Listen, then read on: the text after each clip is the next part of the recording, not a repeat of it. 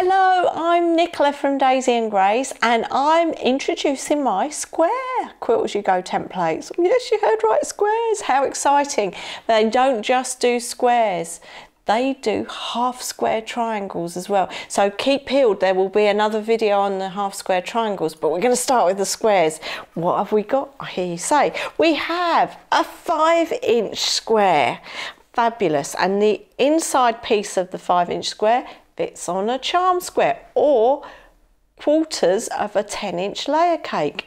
Get those layer cakes and charm squares out, you can start using them. That's the 5-inch. Then we have the lovely 3-inch, and this is a nice shape, and guess what? The backing fits on a 5-inch charm square. So again, get those pre-cuts out and get making. So that's the 3, and then we have the lovely little 2.5-inch, which is the same as this quilt behind me, this lovely quilt that both my mum, Steph and myself made. All the squares were done by hand using scraps, and then I joined them by machine. But isn't this fabulous from using up all your scraps? But you can use mini charms on the centre as well, so not just for scraps. So this is really cute as well. So they're the 3 sizes I have at the moment, and I am going to show you how to make the 5-inch square. So first up, I've got my fabric. You can cut it right side, wrong side. You can put layer it up. It's up to you. And normally I just take my outer template, place it on the fabric, get my rotary cutter and cut. Now, can you see I've got fairly little hands. I can't span over that template properly. I haven't got enough downward pressure to keep it in place while I'm cutting, so it's going to wiggle about. So get your inner square, put it back into your template like that, then hold it. Can you see I've got more power going down onto that template, which will mean that I can cut the template out properly. Now, I don't like cutting while I am sat down, so I have pre-cut one of these, so bear with. I'm going to move that out of the way and grab my little pile of pre-cuts. So I have got the outer piece here, and I'm going to place my template back on top of my pre-cut outer template, and this leaves a recess inside, and I've already pre-cut the internal square. So this internal square I've already pre-cut in wadding and the main fabric. So I'm doing self on self for this square, but you can mix it up. You don't have to have self on self. But these Quilt As You Go templates give you the recess, and this is the key to them, because you're going to get this positioned perfectly centrally. That was a long-winded. It's going to be perfectly in the centre, and then you put your wadding in, and then you put your main fabric in, and then take a couple of pins and pin that in place like so. Perfect. Then you take your outer template off, and I am going to start by the lower edge. I'm going to fold up so that it meets the edge of the wadding and the fabric, and I'm going to give that a little press with my fingers and roll it over. And then I'm going to take some other pins and pin that in place like so. On this larger one I tend to put a few pins in just to keep it in place. So that's like that. I have one I have prepared earlier. So here we go. I pin that edge and that edge, and I normally do this for both hand sewing and machine sewing. So I do both these edges, and then I go to the bottom edge. So I'll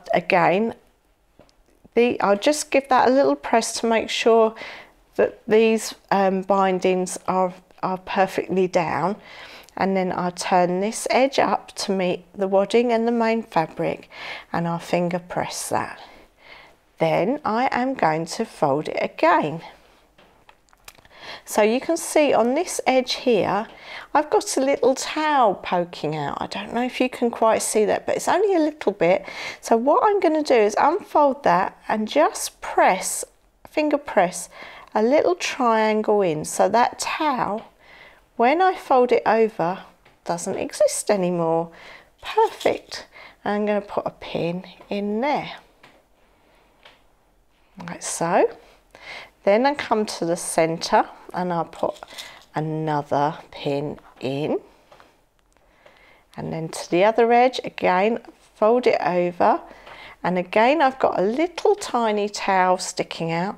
So I'll fold it back, fold a little triangle of the fabric over and pop it back, grab another pin, pop that in. Now if I was hand sewing, I would just hand sew down there, along there and along there, and then do that bit last.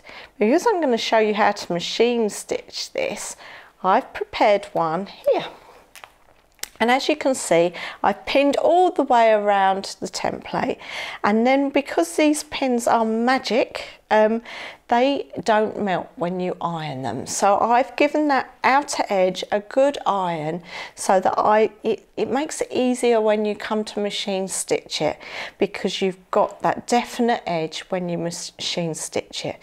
So I'm just going to get my machine out and I'll show you how I stitch this. So I've got my square template ready to go under the sewing machine, but I want to share with you a trick that I've come across. My machine is a little bit temperamental when it comes to these fat edges, and especially on starting at the very edge. It doesn't like it. It really doesn't like it. So what I tend to do, if your machine is fine, ignore this top tip, but if your machine is like mine, start here. So start where that binding comes along, where you're going to sew that, start there. I'll pop that under the machine and I will put my foot down and I will show you. So I'm going to start about there. So I'm going to start with the stay stitch, or innie outie stitch as I always say. I don't know if it is a stay stitch, but I call it an innie outie stitch. And did you see how wonderfully that started? And I am sewing about 1/8 of an inch, well, not even 1/8 of an inch away from that edge of the binding. So I'm just going to go down, and we've got another tricky corner at the end here. So I'm taking my pins out and I come to the edge and I just pop my needle in, lift my presser feet and turn it round. Now this is where my machine is sometimes a little temperamental, yeah. So I'm just gonna wiggle the foot forward a little bit and I'm gonna put my needle down. And we're in the right position to come along this edge. So we'll start again and we'll go along, and I'm taking my needles out because it's very expensive if you break a needle. I found out with another sewing machine, I broke a needle. It wasn't by going over a pin actually, but I did break a needle and it was a very expensive repair to my machine. So do beware, don't sew over your pins. And then I've just stopped and I'm taking the needle over so it catches the binding on this edge. I'm going to raise my foot. I'm going to move my pins out the way, excuse me, and turn it so that I come back on myself along this binding and put my needle in before I run off the edge of the binding. Turn it, and hopefully I'm just guiding the machine to get over that lump and take that pin out.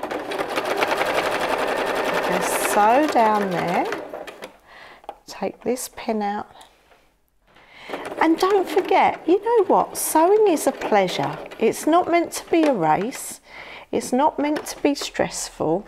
If you get a bit stressed, stop. I'm just going to move my stop, go and make a cup of tea and come back to it. and it's never as bad. It should never be stressful.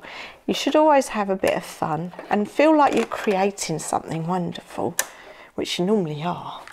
So I'm just on the home stretch, so I'm going down this edge, taking my pins out.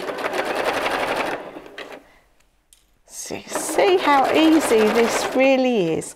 And that last pin I'm going to take out, and I am just going to move the needle into that last piece where I started, and then I'm going to come down, and then I'm going to do my innie outie stitch at the end, like that. Perfect. So I'm going to trim my threads. So here we have our finished square. Trimmed my threads. Look at that. We've done it. How easy was that? So make sure you subscribe to my channel. The half square triangle will be coming up, so watch out for that one, and I'll see you next time. Take care.